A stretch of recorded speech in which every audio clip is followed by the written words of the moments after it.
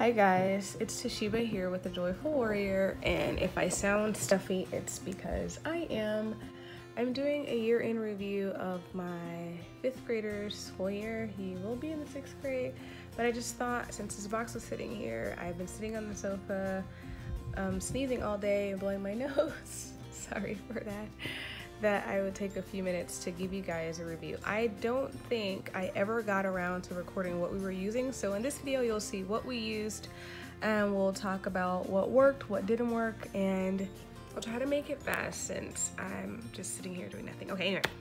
So as you all know, that my soon-to-be 6th grader will be going to the hybrid school this year using BJU exclusively. So that's at the school. At home, we do plan on doing some other things to supplement because we don't love the idea that BJU does mastery with math. You know, Dave is the child that we talked about identifying that he's mildly dyslexic, but he's also a voracious reader. So kind of an oxymoron, but hey, he's a gifted child. So here's what we used. So we used Abeka Academy, and we only bought half of the program. That was a new thing that started this year, and we were glad to do it because Abeka Language Arts did not work out well for us. So we just purchased, they don't call it half the curriculum, but I do. We purchased the arithmetic, science, history, and Bible, and that's what came in the package. So anyway, so you can see here he did arithmetic 5. This is what we started out with, and we continue to use. It is a spiral approach if you haven't used Abeka before, and he really loves it. Also, this is investigating God's world, and this was science. He also really loves science. It's actually a science reader, but if you have the videos, the classmates read the book to you, and so that really helps with what in dyslexia is called ear reading. So most of the time the class is reading the things to you so that he memorizes things by hearing them. The next thing is Old World History and Geography. Again, this is 5th grade.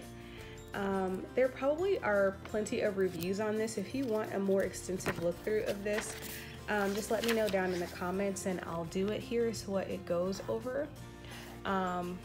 It's funny because he's doing this also in BJU for 6th grade, so he'll have a good helping of that. But this is what the table of contents looks like and what kind of areas they go over: Africa, Europe, Asia, Australia, all of that. I didn't do that with science, but if you want to get a look at what they covered in science this year, here are those. And you know, Abeka touches on the subjects, giving you a really short understanding of what they are, and then moving on to the next thing. The last thing that they did were planets, I think. Oh, yeah, it's covered under Sky and Wonder. So you know, we did not use language arts from Abeka, but we're still on these. We're using the read and comprehend skill sheets. I actually highly recommend these because it helps. They're timed, and they used to be in like 4th grade at 5 minutes to 5.5, and then it got down to 4.5, and here probably down to 3.5 minutes at the end of the book. So just to have them speed up their fluency and understanding a little bit faster than what they would have previously had to do in the 4th grade when we did these. I really like these. I'm actually ordering these for my 3rd graders. My 3rd graders currently have them, but I'm ordering them for my soon-to-be 3rd grade twins in the 2nd grade level, and we'll probably do them twice a week versus once a week. Another thing that we use to supplement, instead of using Abeka's language because it did not work for us, we ordered Essentials in Writing. I ordered a level down, but I could have ordered a level up because he actually does not enjoy it. We probably won't be using this next year. Okay, it does help him. It kind of reiterates everything that we already had learned, and so there's not a lot of new material. And the part that I wanted him to get to, which is the writing, I mean, he's still working through this. He's going to work through this for the rest of the summer so that he can get through the writing. And so yeah, not that it wasn't a bad buy. I would suggest that anybody use this for the first time, buy it on level, unless it's a severe case of dyslexia in like reading and things of that nature, because this was a little bit too low for him. It built confidence, but I don't think it was the right level for him. I should have gotten level 5, but it does come with the DVD, which lasts about 5 or 10 minutes, so it's really good. I did buy the test for this, but we ended up not really doing it. These are tests and quizzes. I do allow him, not make him, but most of the time we do the speed drills, except for summer, and we do the tests also. That's his little hand sneaking in there. And this actually helps on some of the days after just watching 45-minute length videos that sometimes having a test is a break, having to just take the test without having to watch a video. For spelling, of course, we did Spelling UC. Again, this is our first year using it. He's almost done with this book. I think he's on, maybe he's not almost done. He's in lesson 25. I think it goes to 36, so he has about 10 weeks left. He'll continue to do this until he's done with it. I don't make him do it every single day, but I like him to complete a week because it helps him. I don't know what you're saying. Are we doing it next year? No, we won't be using that next year. I had this that I bought like last summer and then wanted to use it over this summer, but we really don't use it. It's really not helpful because he's still working at the end of his Abeka curriculum. So we don't use that. I'll probably keep for next year. Let's skip this for now. Health. He just started to do health. We got to the end of the school year, and I was glad to see him finish his science and his history, but I didn't want to bog him down with health. So health is at the end, and we're taking it very slowly. He really enjoys it. It's very science related. This is the 5th grade. If you've never seen it before, again, it's mostly a reader, and the class usually reads the things to them, and there's a few activities in here, and I'll show you the content so that you can see what this health book goes over. Abeka has a really good health program. Actually, for next year, I'm not purchasing a separate health program. We're gonna use my 3rd, and Dave did 4th grade with Abeka last year, and those readers for my actual 3rd and 4th graders, and we're gonna read them together and go over them because they're really helpful, and I like that the kids can read them on their own. So I really do like health. He just started this a few weeks ago, maybe last week actually. And one thing we added later on in the year was Wordly Wise 6, and he just started this just a few weeks ago, maybe a month ago now, and we're taking it very slowly.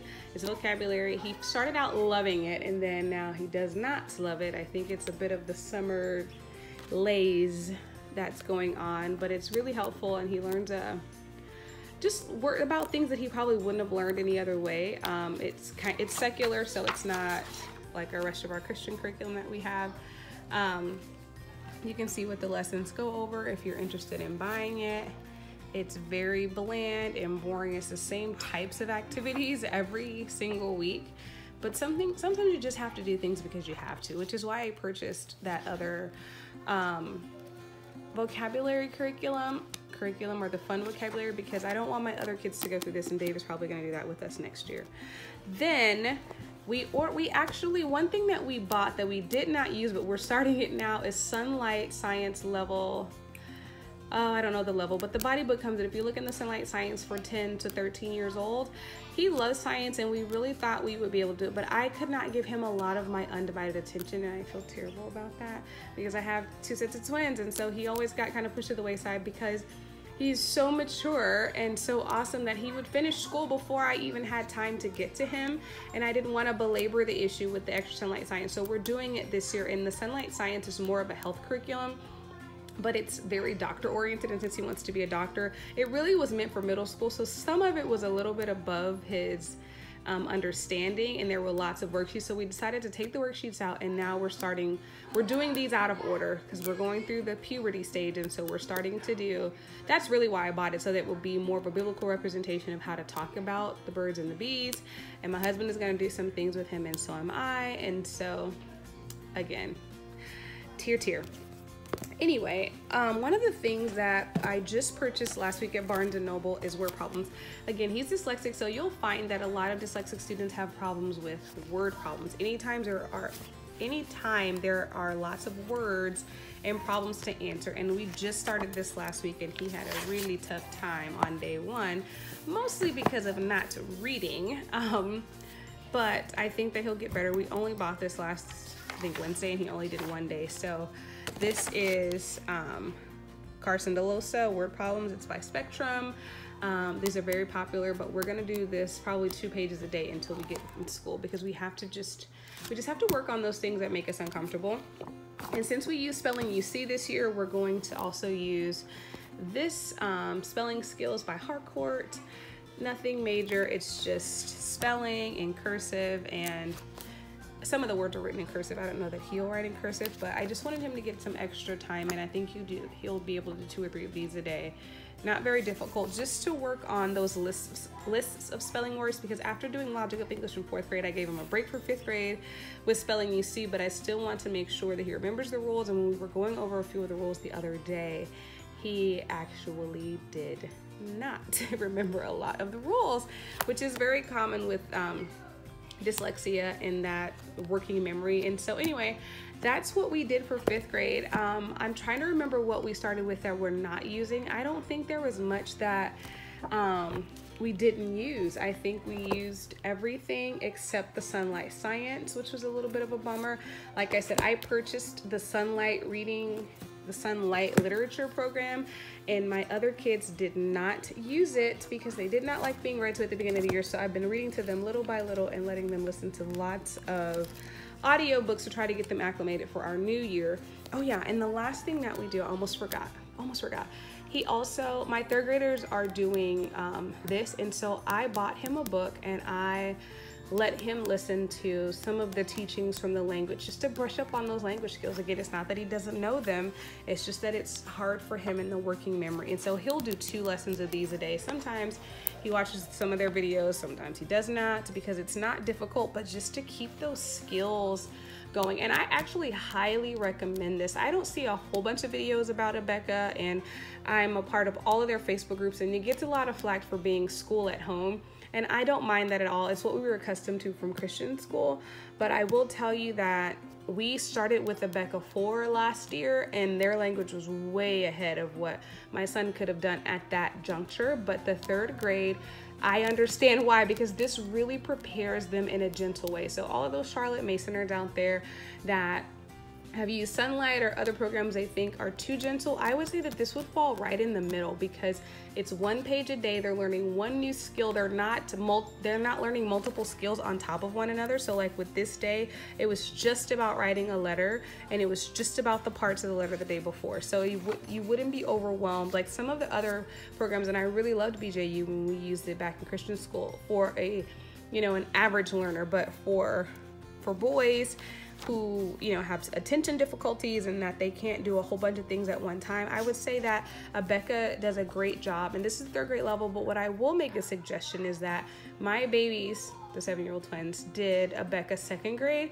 and I would have actually, if you have a child who's mastered phonics, I would do this. If you're a parent-led, I would couple this with the 2nd grade letters and sounds in their language, because the language is, in my opinion, kind of lacking in the 2nd grade in terms of writing and getting to know nouns and things of that nature. And it only introduces them in here at the very end. And so I would say this language 3 could totally be coupled with Abeka's level 2 letters and sounds if your child is kind of ahead with Abeka, because doing this in 3rd grade, if you compare the scope and sequence with the BJU or even with Essentials in Writing, this would fall behind in that scope and sequence of, even in first language lessons. One of the first things that I saw when I was doing first language lessons with my babies is one of the first things they learned is what a noun was, and that was geared toward 1st and 2nd grade. And they don't learn what a noun is until the end of this book. And so I would just give that as a suggestion. I'm not an expert, but this is my subject. This is the subject that I love to teach my kids and that I can help them with. And I would say that this book, for an average learner who already knows phonics really well, this would be perfect for 2nd grade, and even maybe midway through 2nd grade, because doing it in 3rd grade is a little behind based on the other scope and sequences that I've checked out in terms of, and again, I've only done Abeka, Essentials in Writing, the Logic of English, first language lessons. I've done a few, and if you just look at the samples on Christian Book, you'll see that the scope and sequence falls a tad behind other curricula. Anyway, I don't want to prolong the video. Thanks a lot for watching. If you have any suggestions of what you are using or what you guys changed to throughout your year that made you a little bit more successful, leave those down below in the comments. Thanks a lot for watching. Please thumbs up the video and subscribe if you like to see videos about curriculum and homeschooling things. Thanks a lot. Have a blessed day. Bye.